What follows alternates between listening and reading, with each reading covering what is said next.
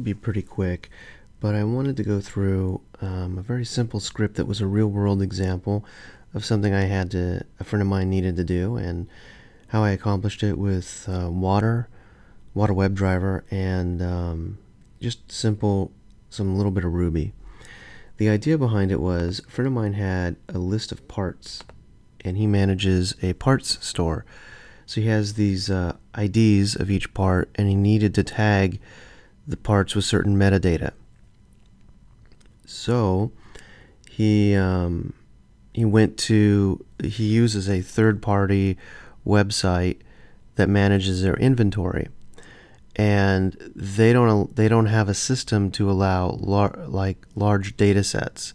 It's really all they allow is one part at a time. You fill out a form, put the part number in there, you tag it with an ID, you tag it with whatever you need, with metadata tags or whatever, and then you submit the form, one part at a time.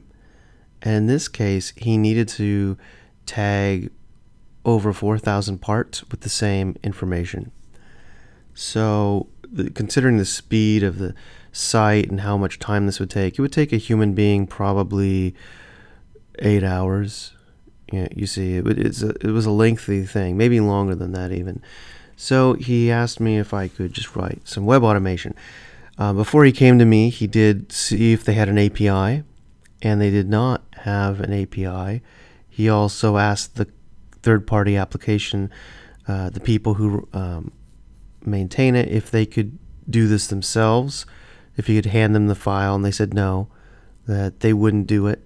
He had to do each part number one by one through the website. So that made it pretty limiting. So he came to me and asked me if I could come up with a solution. My solution was to look at this and try to find an easy way of just simply browsing to his site, logging in as him. So what's omitted here is actually the login process, but I basically defined a browser class variable as Firefox. So it would have been like app browser equals water : browser dot new Firefox. Then I took that and I basically said, okay, let's go to the site, which would be the part store.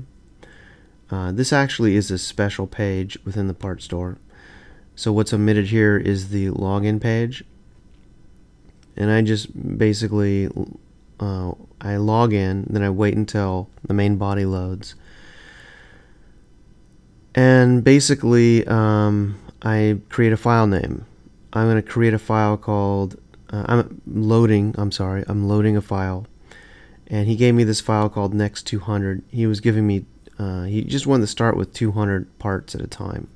So here's 200. He just wanted to make sure this would work. So we started with 200. So he gives me a file called next200.csv. And I use some basic Ruby, and I just say, okay, let's use the CSV library, and we'll say for each, which basically is going to say for each row, let's load that file name. And for that row, I'm going to take and make a variable called num, and that num is going to be the row of field 0.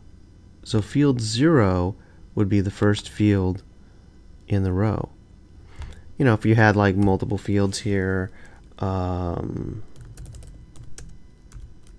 like machine, car, all that, these would each be different fields. That'd be 0, 1, 2, so forth.